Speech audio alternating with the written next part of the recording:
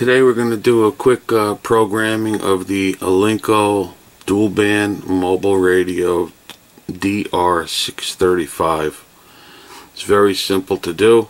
We're going to add a frequency in here on the left side of the radio. It's a dual band radio, meaning it has two frequencies in the face of the radio. You could receive on both of them, a volume here and a volume there.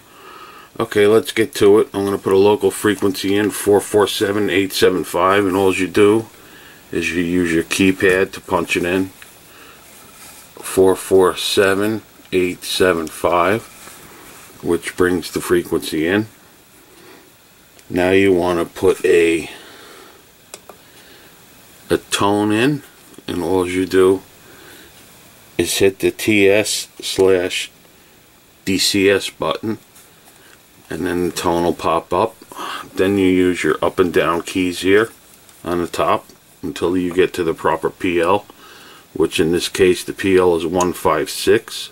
So I'm just going to use my up button to go to 156, and then push the talk just to save that in there. So the little T is in the window. Now I want to put the shift in, so I punch the function key and the shift/megahertz button, and shift comes up. Now I just hit the megahertz button again, and I want a minus 500 or minus 5 megahertz shift, which is in the window. So to save that, I just tap the microphone and I key the microphone, and now the repeater is now in the frequency. It's in the VFO mode. Now I want to take this out of the VFO mode and put it into the memory. Now to put it into the memory, all I do is hit the function button,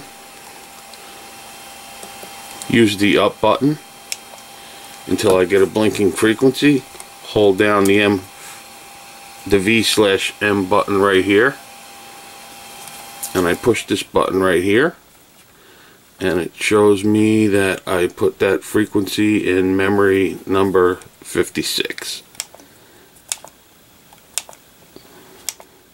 I have it in a couple memories here. Just was experimenting a little bit, but that's pretty much it. It's basic 2-minute programming procedure.